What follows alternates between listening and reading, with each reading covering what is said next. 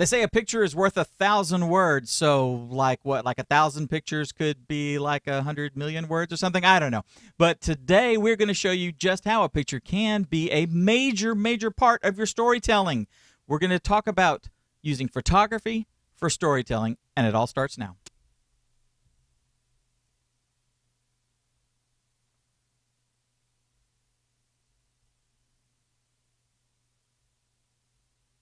Hey guys, welcome to the Church Media Guys show. I'm Dave. This is Justin. Wait, he's over here. He's over on this side. There he is. There's Justin. Say hi, Justin. What's going on, guys? What's going on, Dave? What's going on, everyone? Hanging out and chatting on YouTube and soon to be Facebook. YouTube, we've been hanging out here chatting for a while. We got a new guy who's excited to learn B.V. Kumar, Dr. B.V. Kumar from the B.V. Kumar Foundation. Welcome. Welcome, Mr. Kumar. Guys, this is the Church Media Guy show where we learn how to use and exploit media and technology so we can take the gospel to the world. I'm Dave. I'm the co-founder of ChurchTrainingAcademy.com. Justin, sitting over here, is the other co-founder. He's the guy that when I said, I can't do this alone, and I yelled out to him and stuff, and he said, no, okay, I'll come help. And so that's Justin. So y'all be sure to say hi to Justin in the chat. So, Justin, today we're talking with an old friend of ours, Mr. Ben Stapley. Going to be talking about photography and storytelling and all that.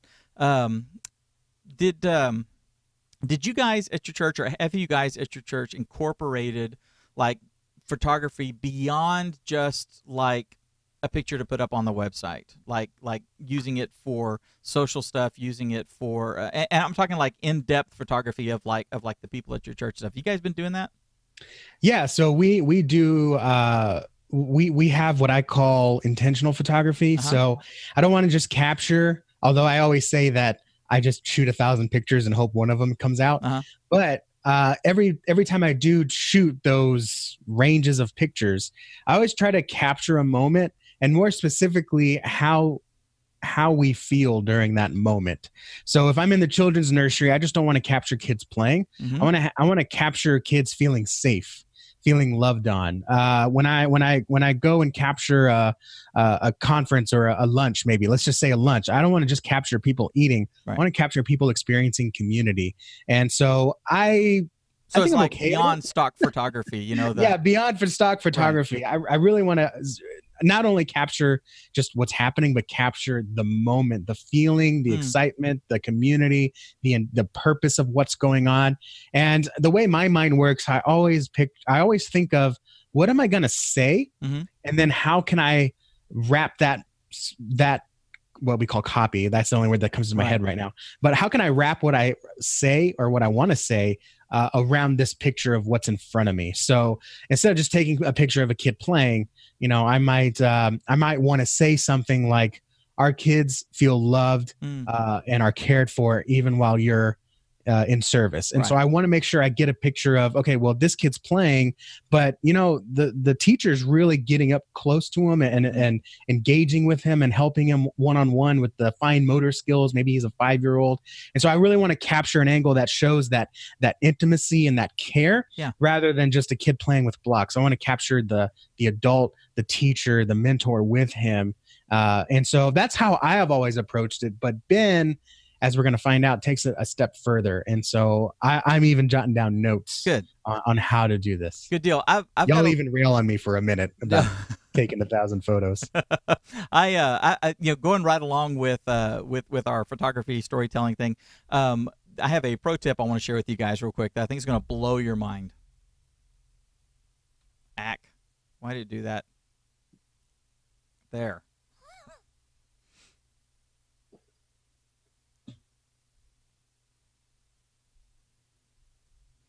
Hey guys, today's pro tip is really cool. It goes right along with the topic of today's show, the storytelling through photography and stuff. Wouldn't it be great if you had all the skills necessary to take a picture of, say, like one of those little kids on the playground with the teacher and all the minutia and the stuff that's going on behind them, and you were able to like just remove all the extra stuff and cut out just the kid and the teacher together, and then put them on some other background, some sort of a colored background. We actually had somebody in the Church Media Hacks group ask that question. They had a picture that they found of like a handful of people kind of hugging each other and giggling and hosing around and stuff, you know, and they were all happy and great.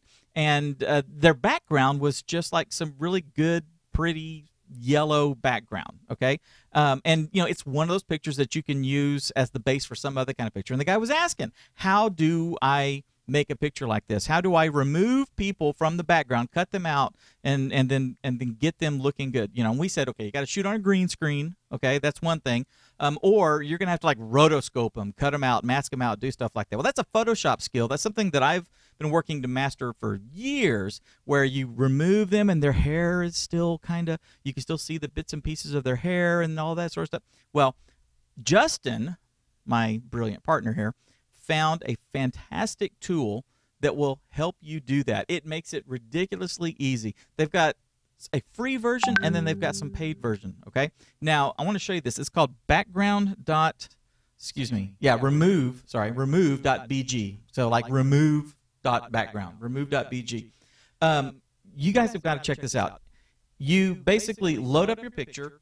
You can upload a photo, or you can enter a URL to where the photo is, and then in about 5-10 seconds it goes through and it keeps the object and removes all the background, and it does it really, really cleanly. Justin, I tried this and was really surprised. I just did the free. I just, you know, upload a thing, and the free version is like, it doesn't let you do like super HD or 4K or something like that. It's like you can only do, I think you can do like a 4 megapixel picture, so like, you know, 4,000 by 4,000 is what you're going to download no matter what you upload, right? And I don't even think it's that. I think it's like the equivalent of like 480i or 480p. No, it's not that low. It's not that low. I know Felt for that sure. low to me. Yeah, I uploaded like a 20 megapixel photo and got something that was usable. But Okay. you know, if I was going to be doing some like real serious composite work and all that, I wouldn't use that. I would be using like the HD level, you know, the much higher 10 megapixel or whatever. But for like $9 a month, if you're doing a lot of this takes a lot of the hard work out of you. When I do this in Photoshop, like I've had to do it with you. I mean, y'all look at Justin's hair. You see Justin's all spiky hair. So he gave me some shots that he took against like a neutral background, and that's how we make our thumbnails. I like go and cut him out and stuff like that. And I have a hard time with the appropriate tools getting in there and getting it just right. I ended up losing some of his hair or keeping some of the background. This thing is phenomenal. You guys have got to check it out. Remove.bg. Try it for free. I'm serious. You can do like 150 of these images a month for like $9. And so if you're in the creative space, if you're doing this for your church and you want to have a little more flexibility, but you don't have the time to really become the Photoshop genius, this is going to like speed up your workflow. Amazing. You guys are going to be like ridiculously blown away at just how good this is. So, Justin, Dave, you want to talk to Ben? let's talk to Ben. Okay, we can talk to Ben. Let's talk to Ben. Here comes Ben.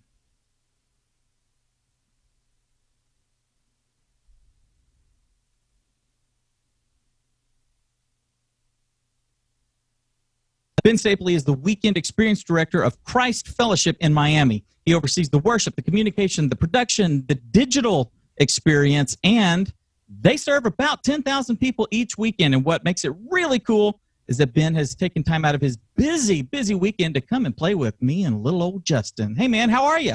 It's great to be here. I think, you know what, this is funny. I saw on my Facebook, you know how they give you those updates? You know, a year ago this happened. I got an update. A year ago we chatted. So it was nice for Facebook to remind me that over a year ago we chatted for the first time, and I'm glad you guys have had me back on. I've loved learning from your additional guests over the past year. So, but it's great to be back with you guys as well. Awesome. Thanks. Well, it has been a year. I guess we're going to have to squeeze you in a couple more times throughout the course of the year instead of just meeting once for an hour. I'll take it. You're doing like a lot of storytelling using photography. I mean, that seems to be kind of the thing you've grasped onto here and really sunk your teeth into. How did this come about?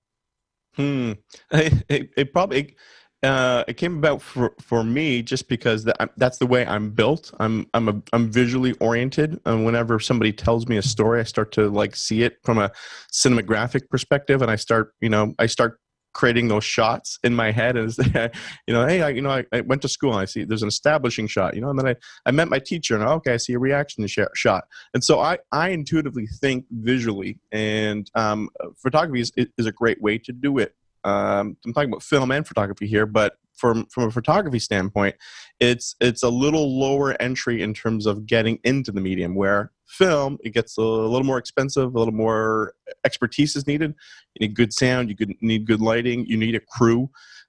So photography is always intrigued me because it is visual and it's got a low bar for entry. So as a kid, I could buy cheap Polaroids. I could borrow my dad's camera and get the film developed. And even now, you can buy relatively inexpensive cameras or even use your phones, because the technology is so darn cheap and good at this point that everyone has access to this. So I kind of pivoted where it's not just me, it's like my personal communication style. It's how do I equip the next generation of storytellers to use these devices that we all have access to, and there's really no excuse not to fully leverage them. That's cool. How you and I think a whole lot alike. I mean, I've got an extremely visual mind, creative mind and stuff. And it's funny, you talk about looking at something and kind of seeing how it would compose on the screen, kind of doing this, and how's it going to look, inside the 16:9. What or 9:16 at this point, but or 9:16, yeah, minus small notes. Yeah, I know. There's that whole Insta, whatever it's called. How do you well, first off, what's the difference between telling a story like through photography versus trying to tell it visually through film or through motion picture? Yeah, that's a great question. I would say broad brushstrokes here is film. You're telling a narrative. You're taking someone on a journey and through some type of emotional, through an emotional journey, right? We all know the story arc, beginning, middle, end. We all know what that curve looks like as well. If you've taken any type of rudimentary film or storytelling course, photography is on the opposite. You are encasing an emotion. Because it's a moment, you're not taking anyone on a journey. You're freezing that moment, and you're having them to stay in that moment, which is nice and different than the majority of our experiences nowadays. This conversation it's moving along in a linear fashion. We're gonna hit the middle at some point, and then you're gonna wrap up and say, "Leave, Ben." But photography forces us to be in the moment, and in terms of our culture being so busy, go. It says, no, look at this and don't leave, right? And we all know what those arresting images have been that we've seen in our life, and or ones that we've taken, or we want others to see and say, this is a powerful moment. Do not avert your eyes. Look at this and be in this moment. That's the unique power of photography, in contrast to film or other visual communication mediums. Yeah, I find when you're using motion picture, you are able to more easily craft the message. In fact, there's message and there's meaning, right? And I remember like day one in radio and television, they taught us that the meaning is in the person, not in the message. And so when you're using motion, you're able to help them derive the meaning, right? By using, forming the message over there. But when it's just a single photograph, you're leaving them to infer a whole lot,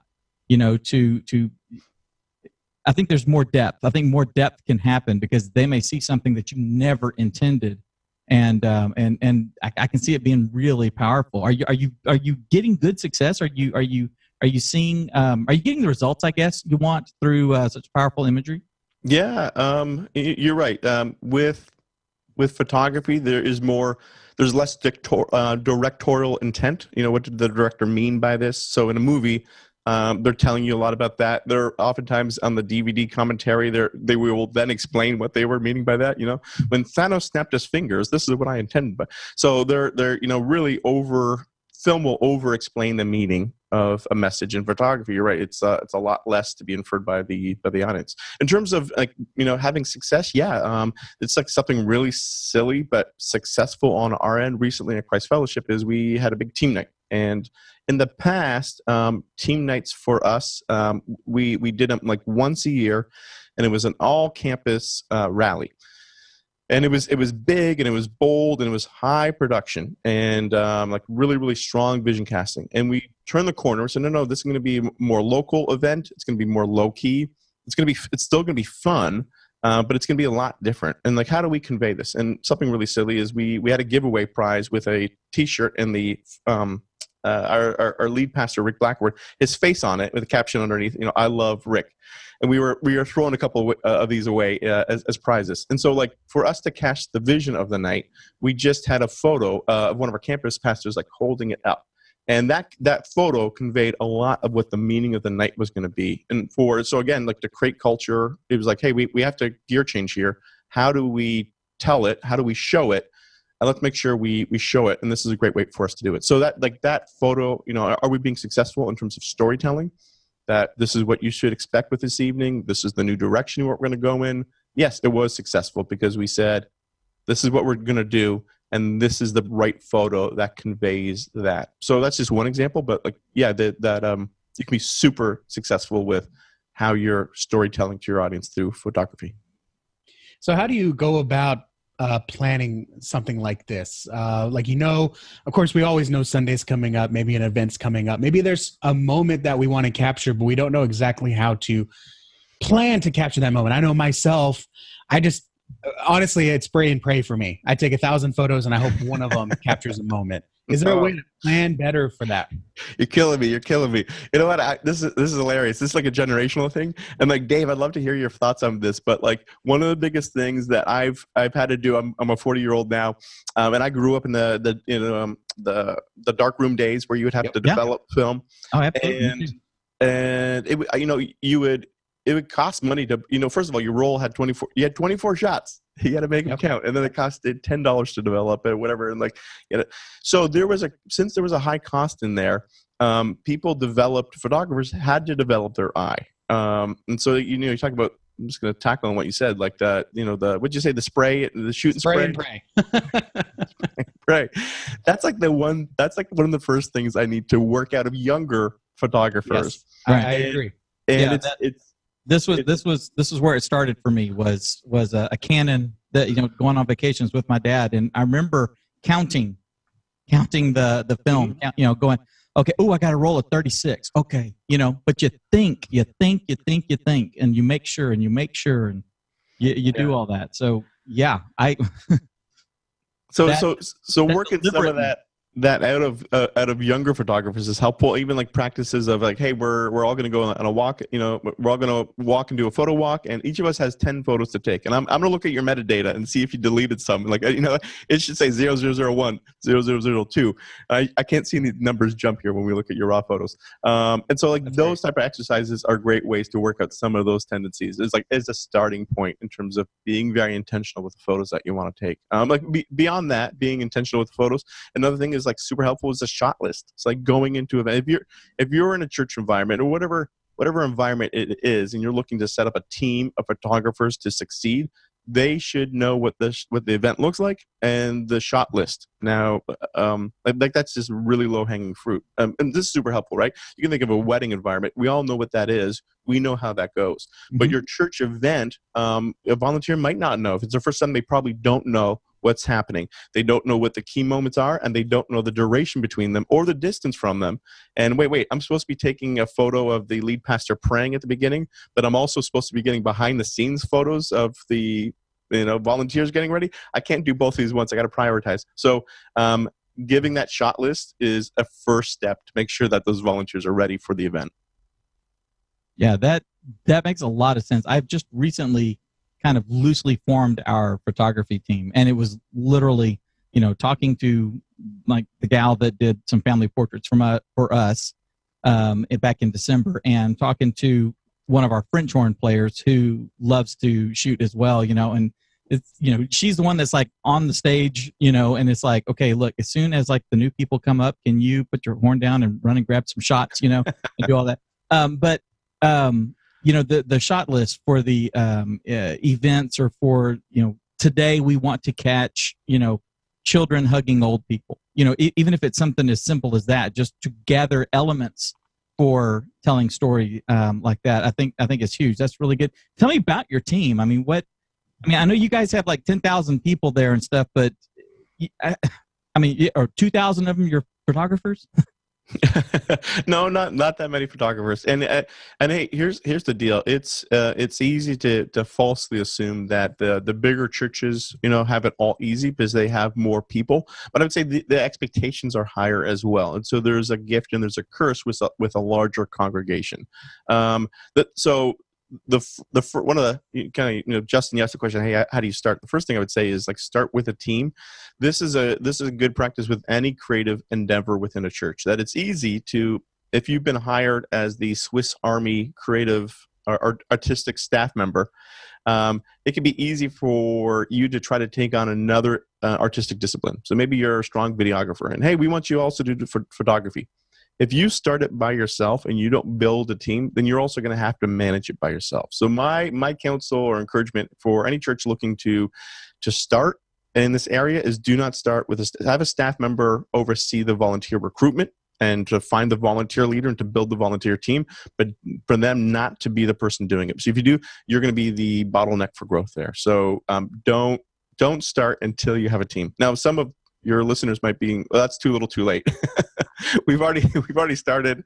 I'm the only person. How do I transition this? And I would say that's the next thing, to start to transition with a team approach, and to start to find those volunteers that are out there, so that it's not all reliant on your shoulders. And then the next thing is to, like, once you get those volunteers, to find out where their gift mix is. Right?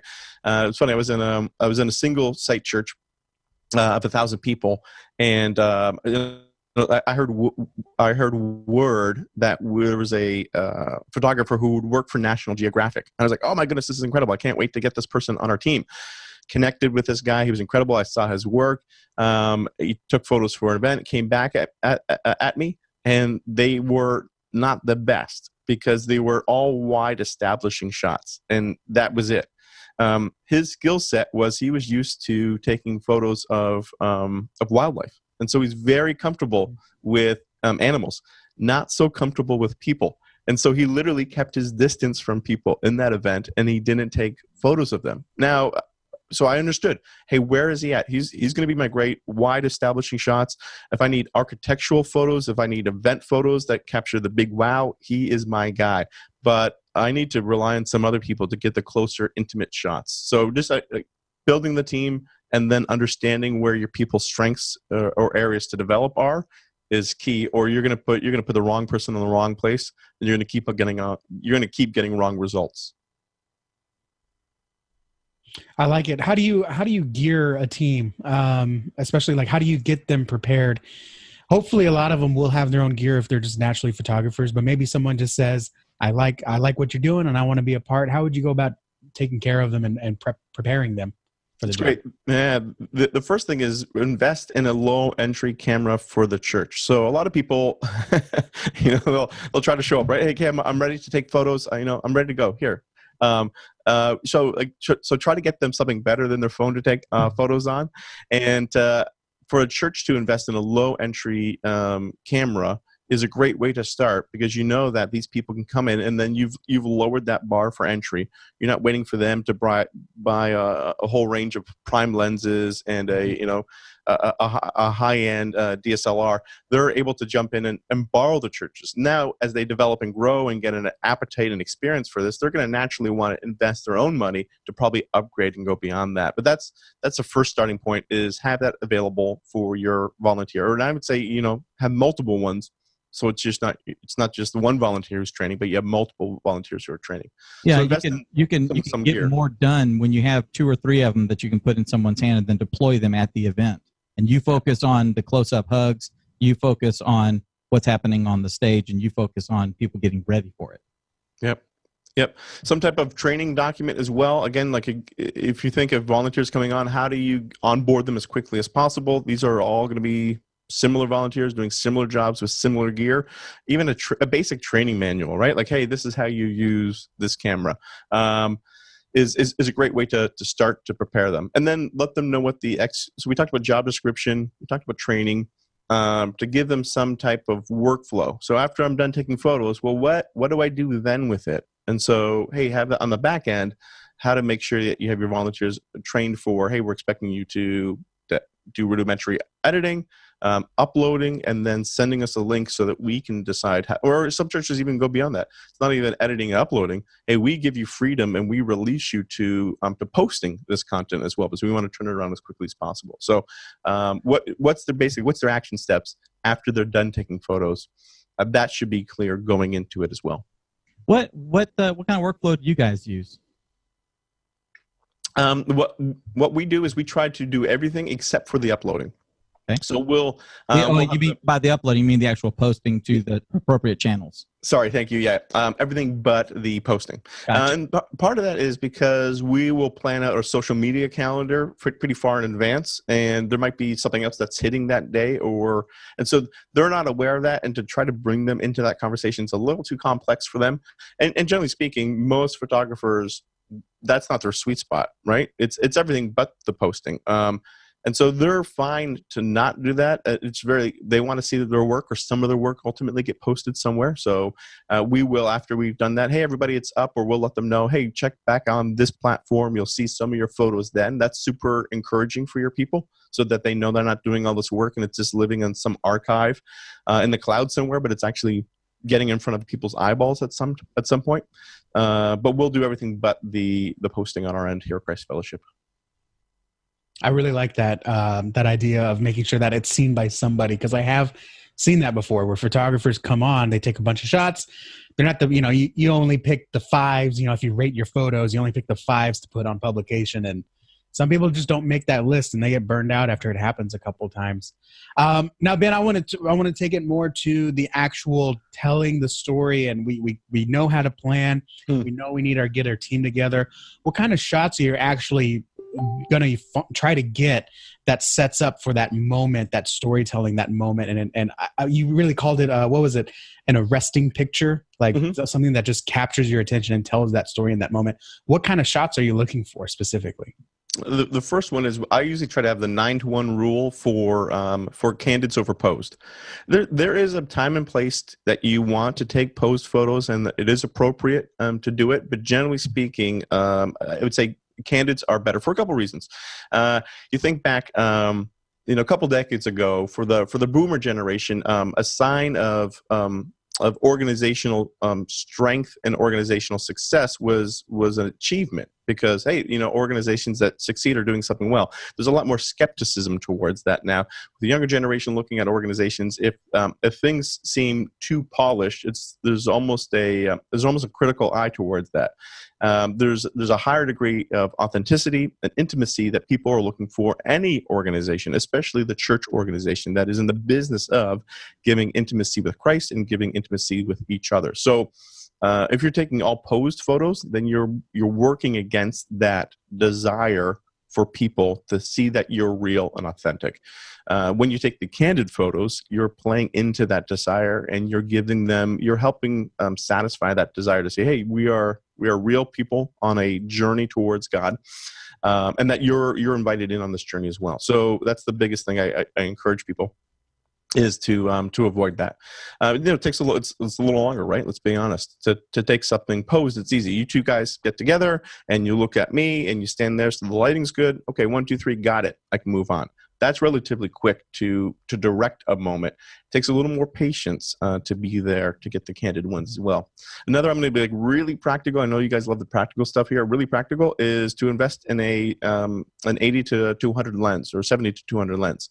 So that you can zoom in and push in on this moment and have clarity, and so you get that nice tight shot for emotions, but you're not creeping on people and getting up on their face. So that's really right. That's tough to be there for the candid photos, right? So that's one way to have a good telephoto lens to get in on the action.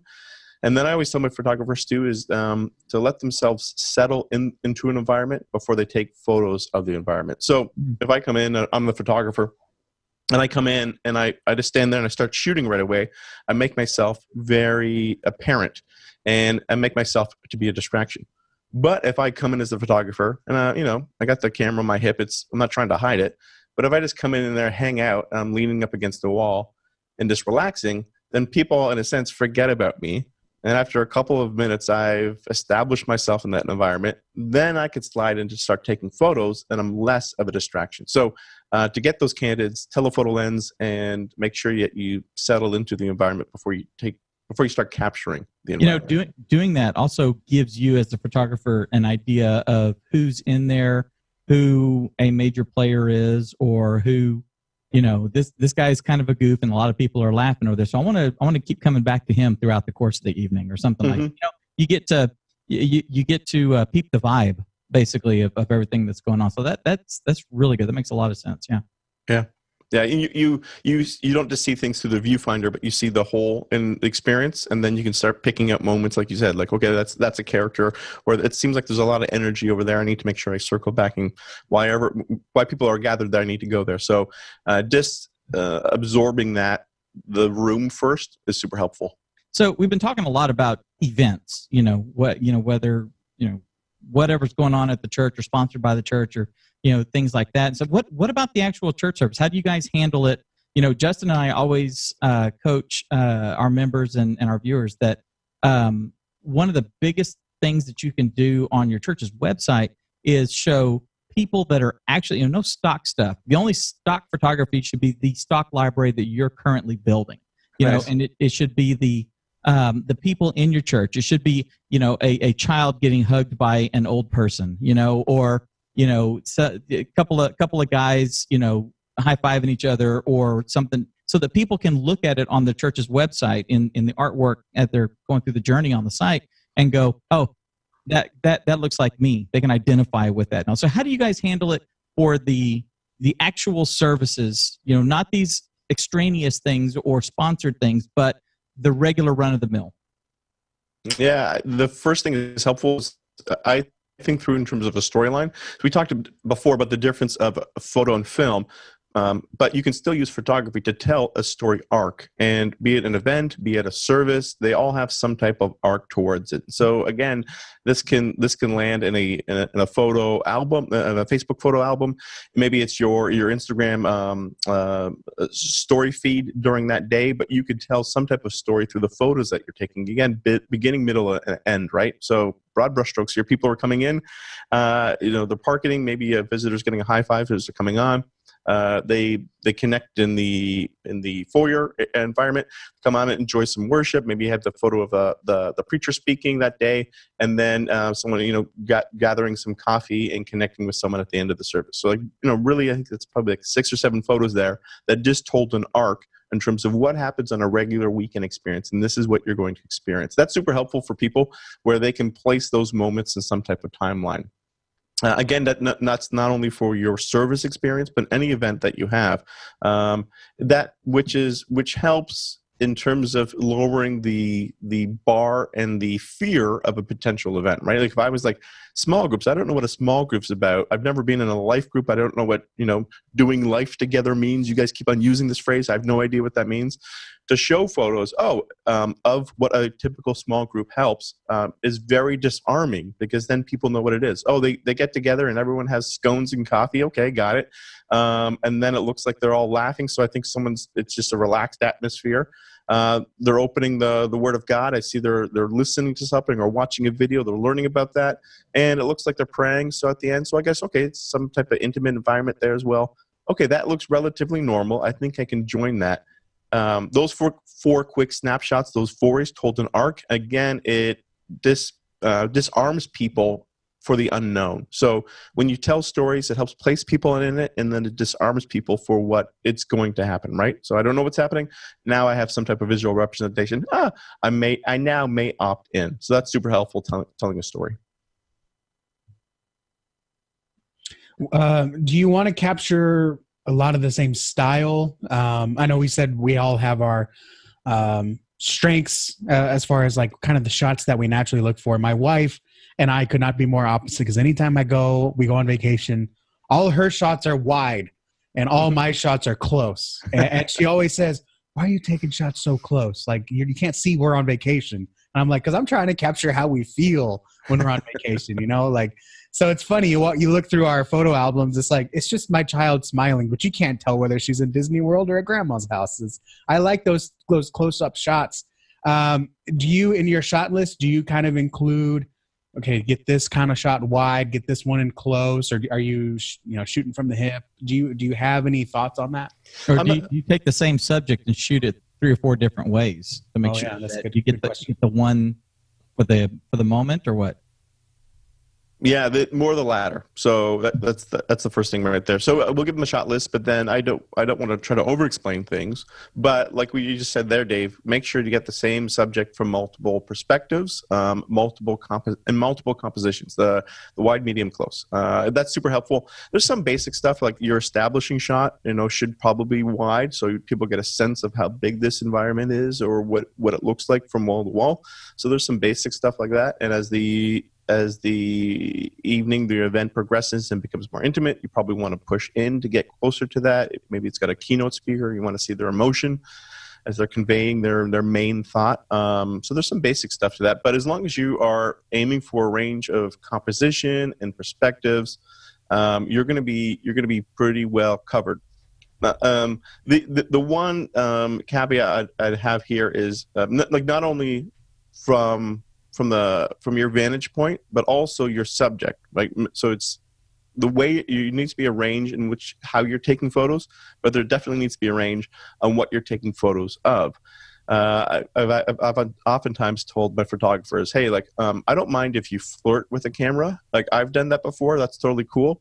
But I shouldn't know who your crush is based upon how many photos you have of them at the end of the night. So if there's a guy or girl that you like, that's fine. That's hey, do your thing, but at the end of the night, I shouldn't see 20% of this photos of this guy or this girl because you're just fixated on them. So again, I jokingly say that, but that's a good way for us to say, hey, don't take the same photo of the same person all the time. Is a good way to say that. I see that a lot, and I see that a lot in 2 cases when I have formed or worked with a photography team. One, and I'm not saying everyone is like this. I'm saying the people that I worked with were like this. The older folk that I work with on the photography team, that they love to take photos and stuff. Really, they like to take photos of their friends, and so when I get the camera back from them, it's mostly the other senior adults. Yep. The other one is the introverted people. I basically just get a bunch of photos of their friends. And is that something that you want to lean into, or is that something that you want to say, okay, for this Sunday, I want to try this one other shot that's not your friends? Oh yeah. So don't just flirt with the lens, and don't just be a friend with a lens. It's super key. And I'd even push into this as well, that you need to avoid taking photos of just the beautiful people. And I say this because first of all, it's a natural instinct of ours. We're all attracted to beautiful things, be it a beautiful Ferrari in a car. And also people, right? We all love symmetry, and it's hardwired into us as humans. So we love symmetry and beauty in nature, and we love that in other people as well. That's natural.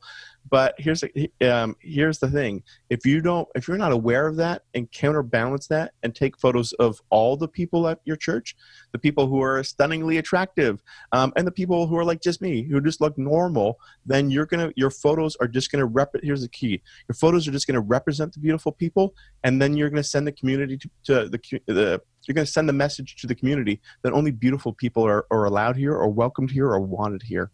And so you really need to work against that, because then that's what's going to show up on your website. And you said that before, right? So it's not only, oh, great, we don't have stock photos. We have photos of our people. Well, we just have the photos of the beautiful people here. And that sends a huge message to your community. So be aware of that and work against that.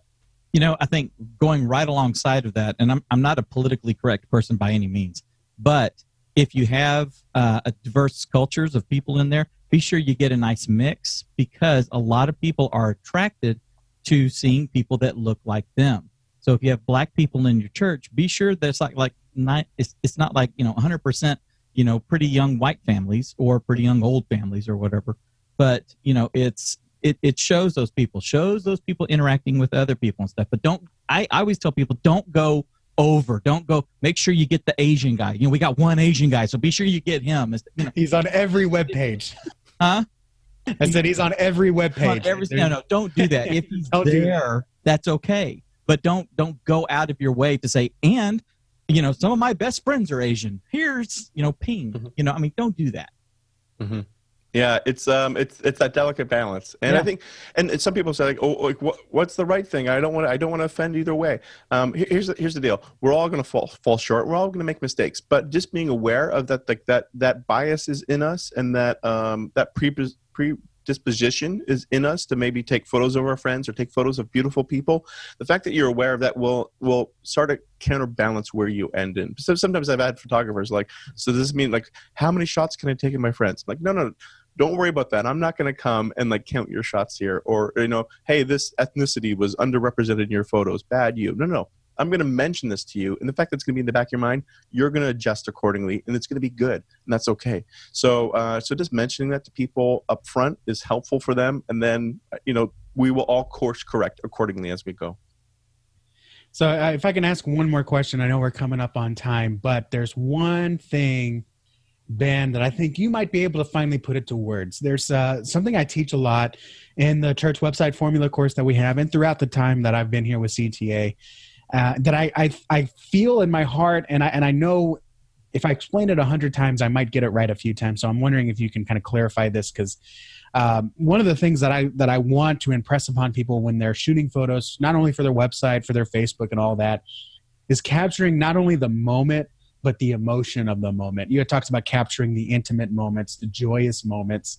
How do you plan for that, other than, again, taking 1,000 and maybe one of them works? But I think the most powerful thing you can do to capture not only the story of the event or of your Sunday, but also the emotion, that feeling of this person has found purpose, and maybe I can too. This person is experiencing joy and life fulfilled in this moment of this picture. Maybe I can too. Can you explain more about shooting for those emotions to capture them? Yeah, you bring up a great tension, right? So much of our spiritual journey is an internal thing. So it's like, so I found Christ, or I dedicated my life to him. Well, that oftentimes is a very internal thing, and sometimes it doesn't demonstrate it at all externally. So how do you capture that? Sometimes we can't, and that's fine. But it's realizing a lot of our faith is demonstrated in very demonstrative and emotional ways. So being aware of that, knowing where those land on your calendar in the course of your year, planning accordingly to capture those are key. So some basic ones that, top of my head is baptism. That's one of the most visual and one of the most joyous moments of a believer's life. When you see them coming out of the water and they got their arms raised up and they are championing the fact that they are new life in Christ. They've gone from dead to alive. The water droplets are frozen in air. Oh my goodness, I could look at those photos forever and they never get old for me. Those are beautiful things. Now, the one thing coaching I give here is to coach your baptizees or baptizees. I don't know if I'm saying it properly. I'm probably not. Baptizians. Baptizians.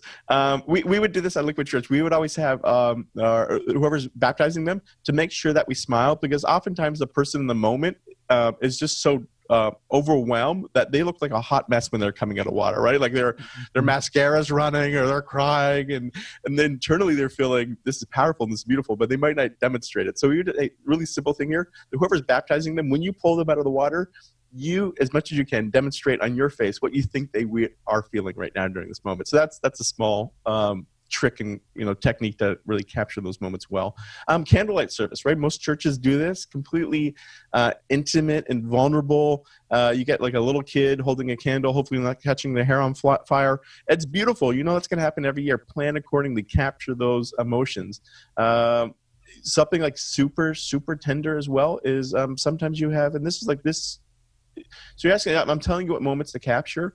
Probably a good way, a good principle here is to have patience and to have a degree of integrity. So in other words, like you could capture moments where you're invading someone's moment, right, with a camera, and you can in a sense compromise or devalue or erode it in some sense because you're coming in as an interloper, and so having that sensitivity to what does it look like. I know there was a moment where we had a pastor going out and we were talking about bereavement ministry and the fact that they were coming and praying with people, a lot of people on their deathbeds. And we talked to a family, said, you know what, we would love to showcase that this is happening in our church and this service is available for you because people just aren't aware of it. Mm-hmm. But we need to do this with, and we don't want to pose this. We need to do this with somebody who's going through this, and you guys are going through this right now. Would you give us the honor to come in and to capture this holy moment and to be with you during this? And they said, yeah. So our photographer came in and they sat for an hour and they just listened and they cried accordingly with their family. And towards the end of it, they pulled out their camera and captured a couple of photos. So it takes intimacy, it takes patience to capture some of these emotions, but this is key for us to, if we ultimately want to proclaim the fact that Jesus is transforming our lives, how do we anticipate those moments, capture those moments, and give ourselves the time and the relational capital to say, can I step into your moment and capture it to showcase what God is doing to others? Did I get you there? Man, yeah. Okay, well, Dave gets a tissue. I'm a robot, so I have no. No, I think that's great. I think too. We get lost, including myself. We get lost in. We got to get this, guys. Let's go in and get it. And you brought up something. Both myself and the things that I've experienced, the best photographers are ones that are participating and not just being a fly on the wall. And when you had mentioned in the I can't think of another word for it other than I've heard it called the Stephen ministry, the bereavement ministry. Having someone come and just be there, that is intrusive. That is like, man, that does make you feel taken advantage of, almost used. But having someone that is part of that ministry, grieving with you at that moment, praying with you and being there. And then at the same time, with the family's permission, okay, we will capture some of this so we can spread the word and so others can be blessed as you're being blessed. I think that brings a lot into, like you said, the integrity and the compassion of the ministry when you're not just trying to capture photos for advertisements, but you're trying to capture photos to encourage and compel and be a blessing to others. So I really like the way that you put that. And just a real practical tip. When you can, turn off all shutter sounds on all the beeping, the even the DSLRs and stuff. They actually don't make noise when there's an exposure and stuff. There's not the big click sound and stuff, and you turn that on, and you can hear that, like in press conferences and stuff where it's just like clack, clack, clack, clack, clack, clack, clack, clack. They've got those things turned up. Turn all that stuff off so that especially if it happens to be that you're catching that person, in the last day of their life, when the pastor leans in to give them a kiss on the forehead and tell them God loves them, you don't want to be clack, clack, clack, clack, clack, clack, clack, clack. or a flash to go off either. Right. Yes, learn how to use available light and get fast lenses, people. And don't bring a reflector in either. That's not going to help. Oh, no. You might as well just bring a makeup guy. Yeah. You don't want to be the guy with the light meter sitting there going, hang on a sec. See, we need an F 2.8. Here's the line. Here's the line. I think we just jumped over it. Well, and I mean, you could have good intentions, right? I mean, I've had photographers that come up and be like, can you move your hair out of the way? And like, dude, we're praying right now. Like, get over it. You know what I'm saying? Yeah. Learn how to edit. Just a little numb to the moment. Ben, thank you so much for taking time. Where can people learn more about what you're doing, follow you, and connect with you? Yeah, I'd love for them to connect on my website, benstapley.info. They can follow me on the social media platforms at Ben Stapley or email me benstapley@gmail.com. Awesome, dude. Thanks for carving some time out to hang out with us. We really appreciate it, brother. It's great. I can't wait to hear the next training. I always love giving with you guys and receiving from you as well. Thanks for having me. Thank you, Ben, for taking your time to hang out with us and fill us with some fantastic knowledge. That was Ben Stapley, guys. Ben is brought up a lot of really good points, and two things that really jumped out at me are the idea that you need to have a shot list when there's an event.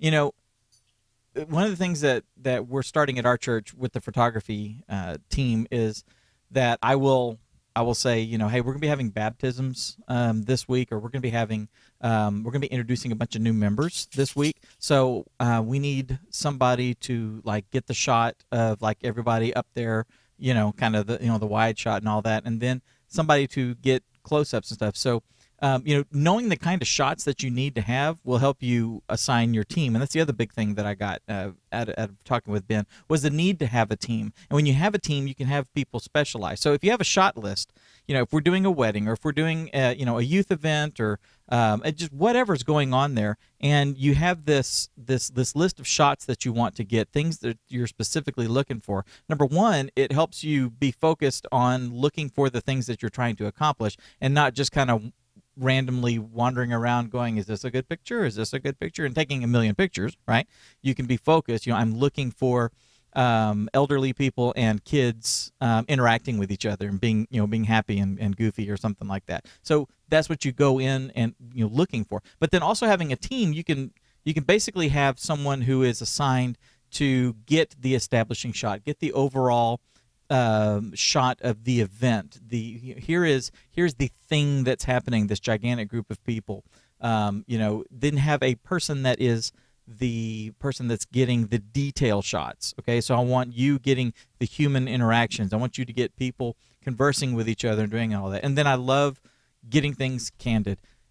The candid shots are the ones that bring in the actuality of the event, the emotion, a life that's happening there. Like Justin was saying at the beginning, that there's stock photography, shaking hands, that kind of stuff. That's cold.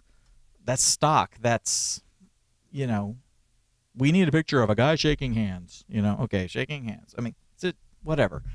But when you get two people in a warm embrace, that's the hey, these guys like each other. These are old friends. These are that elderly person really loves that 5-year-old. I mean, that's the kind of stuff to get. So the candid shots, the in the moment shots like that. And we talked about not shooting like a million shots, but being deliberate. That does not mean that you won't fire off quite a few in a sequence. There's times to do that. And I used to do that when I was shooting film and I had to develop film, or I had to pay to develop film. So when something is going on, when somebody is running by, like I used to shoot track. So when the guy is running and getting over the hurdles, if I just wait for that second that his leg is up like that, I've missed the shot. So I'm going to go, I had a motor on the camera, clack, clack, clack, clack, clack, clack, clack, as he went over the hurdles and stuff. And then I could get the one for the thing. It's the same thing. For the intro to our church's podcast, I was in the foyer shooting just pictures of people interacting, trying to get some human interaction, loving shots. And this guy who's about my dad's age ran into someone who is about my grandmother's age, like in her, I don't know, early 90s or something like that, late 80s. And they hadn't seen each other. It was like his grammar school teacher or an old Sunday school teacher or something. And they had not seen each other in a long time. And I was able, I was like, oh, this is happening. So I just started firing off, getting them coming together and hugging and embracing and all that. I was able to use that as part of the intro because, if I were waiting for that one perfect shot, that's not going to work. Now, if there is something where just like a little cluster of people that are talking and, they're just sort of nodding like that and laughing and all that, and you're just like, click, click, click, click, click, click, click, click, click. I mean, you're wasting time. You can tell the story by going click, click, click, and then have those three, and then figure out which one is best and move on. So anyway, that's all parenthetical. I just thought I'd share that with you, some thoughts from the episode. If you guys are enjoying this and stuff, be sure to like, comment, ring the bell, all that other kind of great stuff. Justin and I come here each week on YouTube and Facebook to help teach you guys and learn from you guys and learn with you guys how to use and exploit media and technology. The whole goal here is to take the gospel to the world and to use the fantastic media and tech that is out there and available to us, in a lot of cases freely to us, to do it. So that's what we're here for. So anyway, if you want to go a little bit deeper in this, I'm going to have a little playlist over here that you can take a look at that has a little bit more about the photography, a couple of videos on that, some photo editing, things like that. So just take a look at that, help you go a little deeper. And until next time, y'all take the stuff that you've been learning today and use it to go change lives.